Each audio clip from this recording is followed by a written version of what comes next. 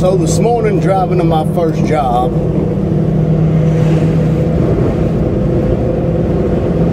I had something come over me. And it's been a long time since I've been in a church, and it's been a long time since I've even preached. I don't claim to be a preacher. I don't claim to be nothing.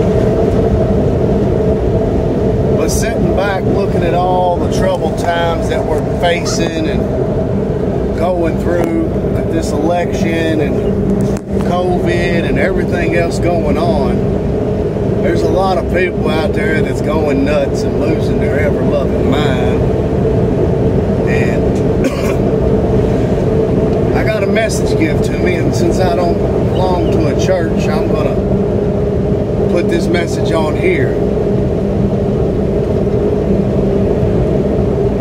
But it goes like this. You know, when they put Jesus in the tomb, they sealed that door. I believe he took a trip, went on down below. And I believe as he took the key of life from the devil, he looked old Satan right in the eye and said, "The grave could not hold me. I'm headed back to glory. But just keep this in mind, you old rascal. I'm coming back. And I'm coming back with a vengeance."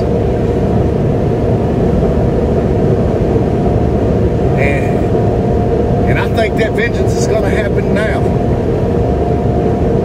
You know, and you might say, "Well, you're crazy. You don't know what you're talking about. You just openly admit it. You ain't been in church, and you ain't preached. You ain't opened the book of God in many a years."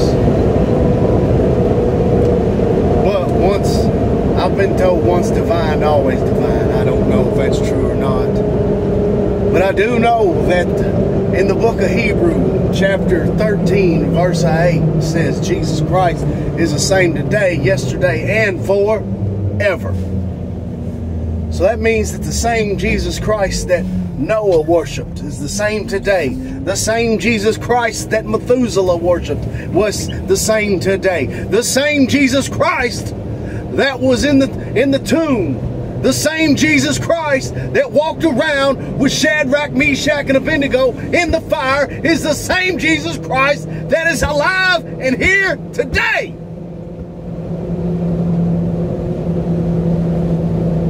Things have not changed as far as Christ goes.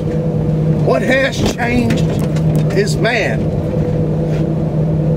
We've become so polluted, diluted, and convoluted in our lives that we don't know right from wrong, up from down, night from light, night from dark, and right from wrong. But the one thing that has not changed, I'm telling you, the one thing that has not changed is our Lord and Savior, Jesus Christ. Hebrews 13, chapter 13 says Jesus Christ is the same today, tomorrow, yesterday, the day before that, and forever.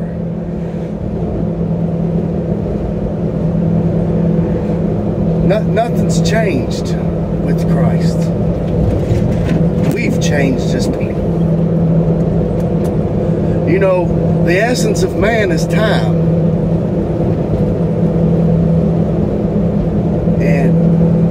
And we don't have time no more.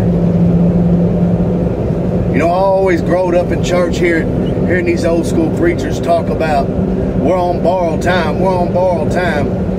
Well, folks, I'm here to tell you, we got one foot on soft soil and one foot buried up to our knees. The time's now. If you ain't right with God, you better get right. Because he's coming back. You know, I got told today that Biden just is pulling some of our troops back and pretty much bought protection from China.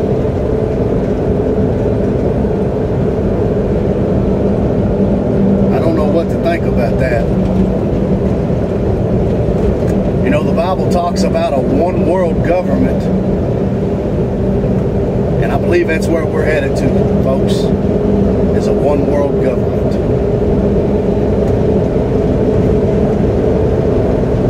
You know, I believe it's Psalms chapter 9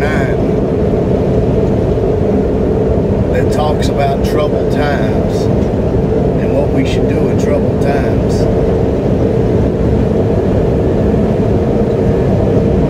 I think it's time that we pick a side and we stick with that side. Let's remember, Jesus Christ is the same today, yesterday, and forever. He's still in the soul-saving business. And to look at the world the way it is today, brother, business is booming.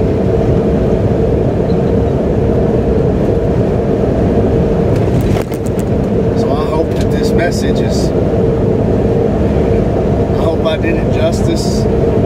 Like I said, I'm in no position to even try to preach to somebody, but it just come over me and something come over me and said, put it on YouTube's.